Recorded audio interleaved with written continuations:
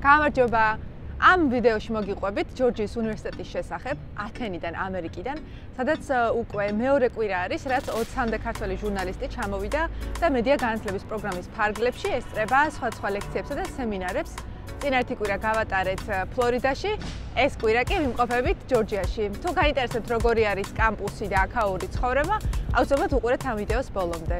ეს ბულდოგი კი გახლავთ ქალაქისა და უნივერსიტეტის სიმბოლო და აუცილებლად მოგიყვებით ამბავს მის შესახებ. ეს არის UGA-ის ცენტრალური კამპუსი.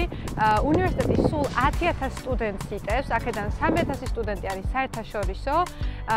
უნივერსიტეტში მოსახვედრად სხვა პროგრამები არის ხელმისაწვდომი, მათ შორის ბაკალავრიატის, მაგისტრატურის და დოქტორანტურის და შეგიძლიათ რომ ეს ლინკი ნახოთ აი აქ. არის UGA-ის ჟურნალისტიკის სკოლა, სადაც მოხვედრა ყველა მომავალი ჟურნალისტისთვის არის საოცნებო, იმიტომ რომ ერთ-ერთი ყველაზე პრესტიჟული სკოლა არის ჟურნალისტებისათვის, არა მხოლოდ ამერიკის შეერთებულ შტატებში, არამედ მთელი მსოფლიოს მასშტაბით.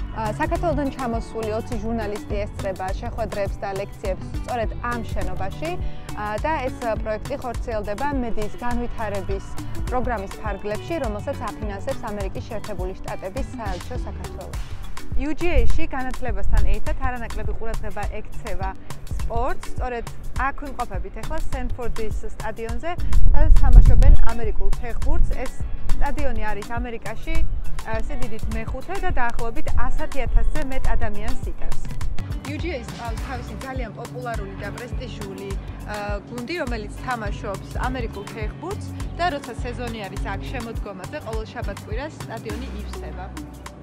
მე და ჩემი მეგობარი და კოლეგა ნინო ახლა ვართ ათენის ცენტრში, დაუნთაუნში და ჩვენ უკან არის უნივერსიტეტის თაღი, როგორც ხედავთ და ამ თაღს სტუდენტები გვერდს უვლიან ხოლმე და ცდილობენ რომ ის ქვეშ არ გაძვრნენ, იმიტომ რომ არსებობს ესეთი თქმულება, ის სტუდენტი, რომელიც უნივერსიტეტის დამთავრებამდე გაივლის ამ თაღის ქვეშ, ბიჭები გამელოწდებიან, გოგოები კი დარჩებიან უშვილოები.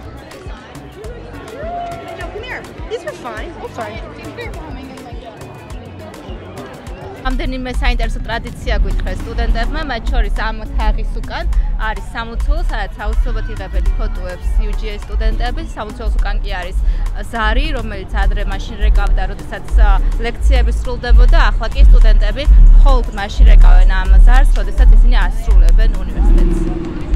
როგორც უკვე გითხარით, ფრანგული ბულდოგი არის ქალაქ ათენისა და თავად UGA-ის სიმბოლო. ამ ფიგურას თქვენ ხედავთ ახლა ჩემ უკან. ეს გახლავთ აგა მეათე, რომელიც არის შთამომავალი ყველა წინა აგასი.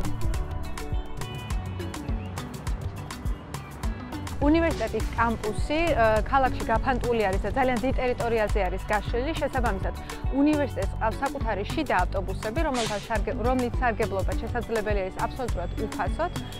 ამასთან უნივერსიტეტს აქვს რამდენიმე საკუთარი კაფეტერია, სადაც სტუდენტებს შეუძლიათ მიირთვან როგორც სწრაფი კვების პროდუქტები, ასევე ჯანსაღი საკვები. დღის განმავლობაში აქ შეხვდები ძალიან ბევრ სტუდენტს. ამ სივრცეში ნახავთ როგორც სტარბაქსის კაფეს, ასევე სათამაშო სივრცეებს და მოსასვენებელ ადგილებს. იმედი მაქვს, ჩემი ვლოგი ათენიდან, ჯორჯიის შტატიდან საინტერესო აღმოჩნდა თქვენთვის და ახალი საინტერესო ინფორმაცია მიიღეთ UGA-ის შესახებაც. მე და აგა გემშვიდობებით მომავალ შეხვედრამდე. არ დაგავიწყდეთ, გააზიაროთ ეს ვიდეო, მოიწონოთ ასევე ეს ვიდეო და გამოიწეროთ ჩემი არხი.